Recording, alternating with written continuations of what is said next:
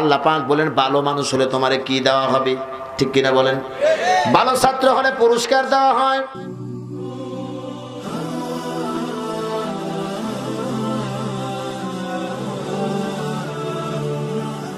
আমার ভাইরা, বাংলাদেশের সব জায়গায় ঘুরে ঘুরে আল্লাহ দেখিয়েছেন।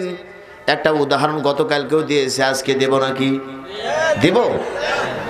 আমার ভাইরা, বাংলাদেশে ঘুরে ঘুরে দেখলাম মুসলমানদের ভিতরে 3 ভাগে ভাগ হয়ে গেছে। চেয়ারম্যান সাহেব কথাটা মনে রাখেন, আপনি অন্য জায়গায় উদাহরণ দিয়েন। 1 নাম্বার হলো প্রথম শ্রেণী, যারা খুবই চালাক, এত চালাক, চালাকের শেষ নেই। এই গ্রুপ আবার চিন্তা ভাবনা কি, শুনতেছেন তো আপনারা সবাই? এই গ্রুপের চিন্তা ভাবনা হলো মাথায় টুপি দেব, দাড়ি রাখবো, মাঝে মধ্যে নামাজ আদায় করব, ইসলাম মানবো কি মানবো না হুজুররা বলার কে, আমি আমার ব্যক্তিগতভাবে ইসলাম ব্যবহার করব, বলেন নাউজুবিল্লাহ। 2 নাম্বার হলো খুবই নরম সরল মানুষ। এই মানুষগুলো চিন্তা করতেছে যে তসবিহ টিপে আল্লাহ আল্লাহ করে কোন রকমের দাড়ি বেড়ে বেরি করে জান্নাতে যাব। মাঝখানে আছে আর একটা গ্রুপ, তারা আবার বর্তমানে কিছু আবু জেহেল মার্কা হুজুর গ্রুপ, এরা ডাইনেও যায় বামেও যায়, জোরে বলেন ঠিক কিনা? মিথ্যা কথা বলছি নাকি? আপনার এলাকায় না থাকতে পারে, তার কারণটা হলো বাংলাদেশের 5 লক্ষ মসজিদের ইমাম মুয়াজ্জিন খতিব মিলে যদি এই 15 লক্ষ মানুষ যদি একদিনে যদি স্লোগান দিত, বাংলার জমিনে আল্লাহর দিন কায়েম হতে তো এত কষ্ট লাগার কথা ছিল না। আমার দেশের সাধারণ মানুষ ইসলাম বোঝে না, ও আল্লাহর কাছে বিচার দিবে, আল্লাহ আমি বুঝি নাই, আমার মসজিদের ইমাম কেন বোঝে নাই? কথা কন নাকি আপনারা? 3 দলে বিভক্ত হয়ে গেছে মুসলমানরা, শুনে রাখো। ইসলাম হলো সরল সোজা রাস্তা। এ রাস্তায় ডানেও যাওয়া যাবে না, বামেও যাওয়া যাবে না, সোজা চলতে হবে। একটু ডাইন বাম করলেই ফেরেশতাদের মার ছাড়া উপায় নাই। কথা কন নাকি আপনারা? সম্মানিত ভাইরা আমার, একটা উদাহরণ দিচ্ছি। সেই উদাহরণটা হলো 3টা কুকুর একসঙ্গে দাওয়াত খেতে যাবে বিয়ে বাড়িতে। 3 জনে একসঙ্গে মিটিং বসেছে, একা একই যাইবা নাকি দলবদ্ধভাবে যাইবা? 3 জন মিলে মিটিং করার পরে সিদ্ধান্ত আসলো একা একা যাও। 2 জন বসে আছে, 2 জন গেছে। কষ্ট দিছে আপনাদের? না। 2 জন গেছে, 2 জন বসে আছে আর 1 জন গেছে। তোমরা 2 জন থাকো, তাহলে আমি প্রথম যাই। প্রথম গিয়ে দেখে বাবুর্চি রান্না বান্না করতেছে, খাবারের গ্রান, কুকুরকে করেছে পাগল। শুধু এদিকে মাথা দিতে চায়, ওদিকে মাথা দিতে চায়। বাবুর্চি চিন্তা করছে যে কোনো সময় খাবার নষ্ট করলে তো ইজ্জতের ব্যাপার। কোনো চিন্তা না করে পাশে ছিল একটা লাঠি দিয়ে একটা বাড়ি মারছে। কুকুর মার খেয়ে দৌড় আরম্ভ করছে 2 বন্ধুর কাছে। 2 বন্ধুর কাছে যাওয়ার পরে 2 বন্ধু মার খাওয়ার পরে ডেকে বলছে, স্যার। মার খাওয়ার পরে কুকুর দৌড় শুরু করেছে। কানতে কানতে 2 বন্ধুর কাছে কাছে যাওয়ার পরে বলছে, কিরে কান্নাকাটি করিস কেন? তোরে কেমন খাওয়াইলো? কয় আমি গেলাম আর দিল। 2 নাম্বার জন বলছে, তাহলে আমি যাই। কয় যাও। 2 নাম্বার জন গেছে, যাবার পরে চতুর্দিকে ঘোরাঘুরি করতেছে, খাবারের গ্রান যেন মনে হয় পাগল বানায় ফেলবে। বাবুর্চি চিন্তা করছে, বাপরে বাপ, একটা তারাইলাম আর একটা আসলো। পাশে ছিল একটু গরম পানি গায়ের উপর ঢেলে দিছে। বলেন তো দেখি, মায়ের আগেরটাই জোরালো ছিল না পরেরটা জোরালো?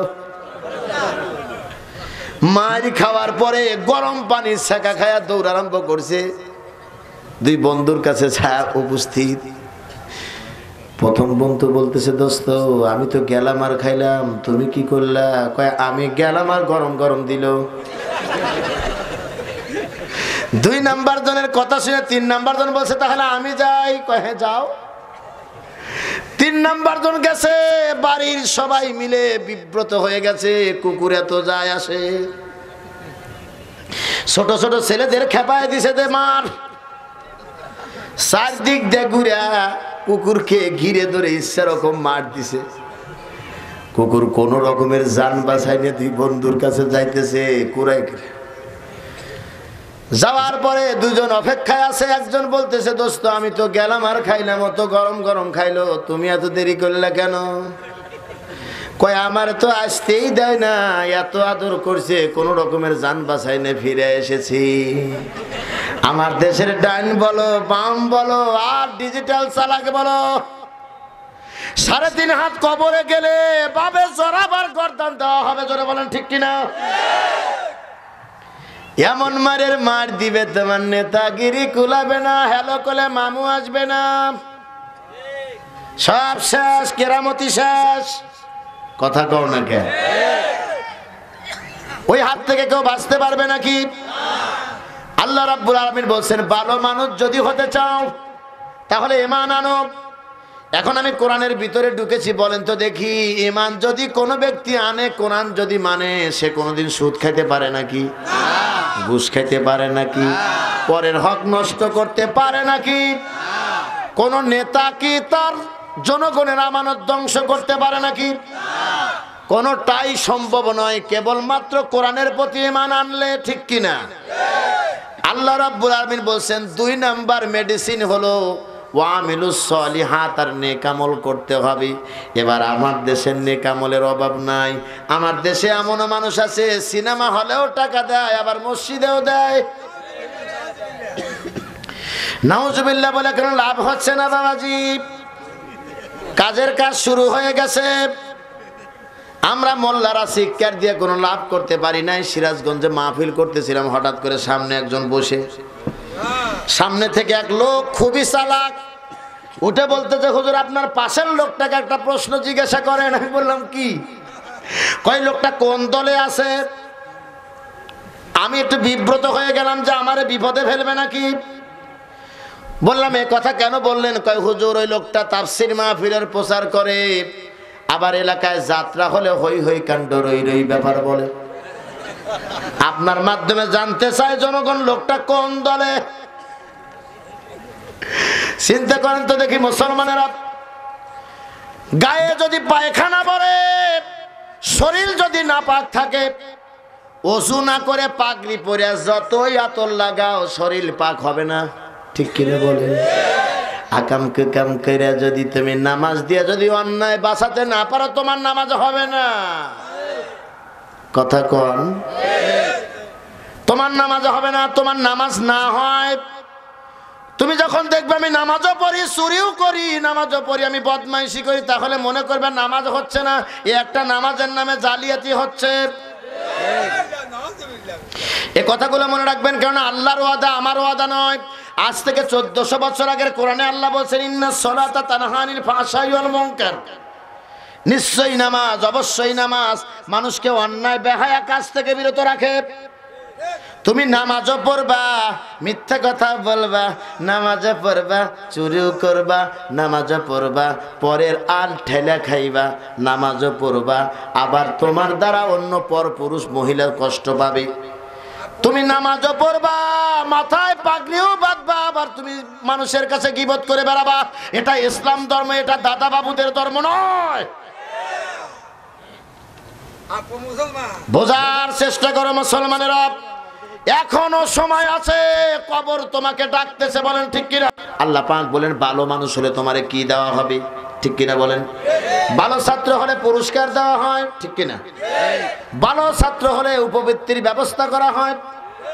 আল্লাহ রাব্বুল আলামিন বলেন তুমি যদি ভালো মানুষ হও, জাযাউহুম ইনদা রাব্বিহিম জান্নাতু আদনিন তাজরি মিন তাহতিহাল আনহার।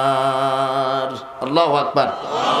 আল্লাহ রাব্বুল আলামিন বললেন তুমি যদি ভালো মানুষ হও, পুরস্কার হিসেবে তোমাকে এমন জান্নাত প্রদান করা হবে যে জান্নাতের তলদেশ দিয়ে নহর সমূহ প্রবাহিত হবে।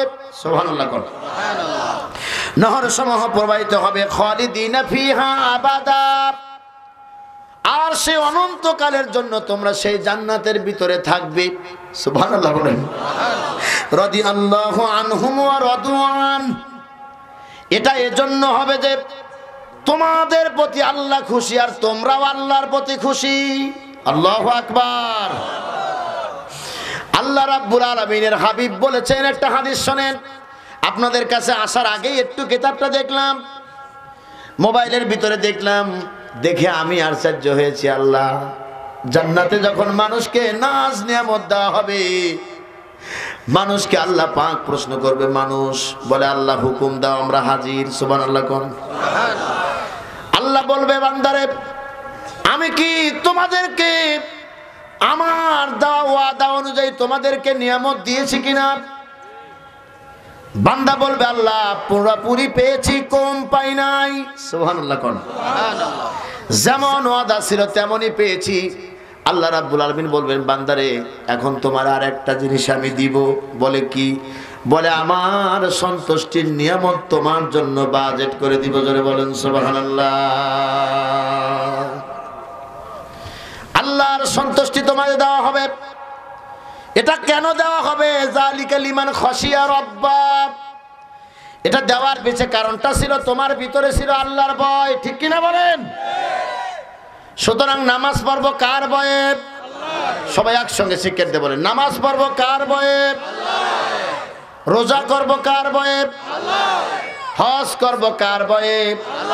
যাকাত দেব কার ভয়ে? সম্মানিত ভাইয়েরা আমার, আমি বলার আগে বলে যাচ্ছি আপনাদেরকে, এই মানুষগুলোর এই মুখে হাসিগুলো আমার সারা জীবন মনে থাকবে। তবে কক্সবাজার জেলার প্রোগ্রাম যদি গ্রহণ করতাম, অন্তত 20-30টা প্রোগ্রাম জেলাব্যাপী নিতে হতো। ব্যস্ততম সময়ের কারণে নিতে পারি নাই। তবে এসেছি আপনাদের কাছে কোরআন নিয়ে।